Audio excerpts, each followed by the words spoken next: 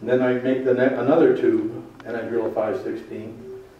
And I make all those tubes. And I usually drill in only like 4 or 5 inches, because I don't want to drill the whole thing, and I don't want to turn the whole thing. I usually leave heavier stock. Anyway, I go to my chop saw and I start cutting them off.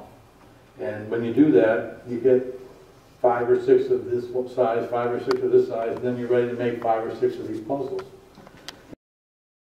Like, all the pegs have to end up on another peg.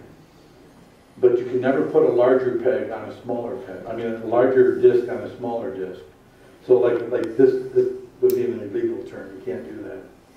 So you have to move that one there, then this one here, then this one here, because smaller is going on larger, then here, then here, then here. Anyway, you see what I'm doing? You can eventually move them all to another one. It takes like 100 and some moves. Can you show us how that's done? Well, but it's called the Tower